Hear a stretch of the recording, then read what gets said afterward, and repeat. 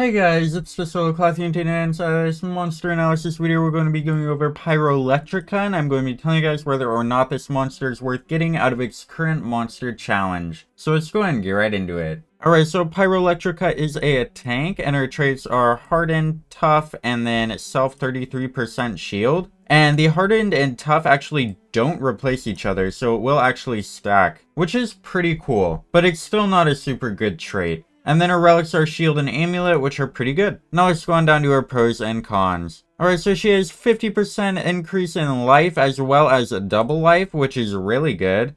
She also has decent stacks, access to a stackable umbrella trait, which is that Hardened and Tough. And then she also has good relic slots. And that is Shield and Amulet, which are both, really good. And then our cons are incomplete damage mirror, which is true, and no taunt or mega taunt as a tank, which is a very, very big problem for tanks. You kind of need taunt and mega taunt to be good, otherwise the enemies will just attack a different monster. And then if we go on down to her moveset, she has an AoE at 40 thunder damage with Ignite and self double life, which is pretty good. She also has a 50% damage mirror with a 75% damage mirror as well. And the 50 can go on an ally, which is pretty cool. And then she also has a team 50% damage mirror, which is really good. And she has an AoE burn and shock, or you can pick a 50% life increase. So overall, she does have some decent moves. I do like that she can put damage mirror on your allies, so that if they attack your allies, it will do damage back. That is, of course, really helpful since she doesn't have taunt or mega taunt. But yeah, she's still just not as good as other tanks because she doesn't have taunt or mega taunt. So yeah, I would probably just not go for her because she isn't a challenge, so she will cost gems and it's just not really worth your gems. But I guess if you need her for a book or if you just really like her, go and get her. But personally, I don't think she's worth it.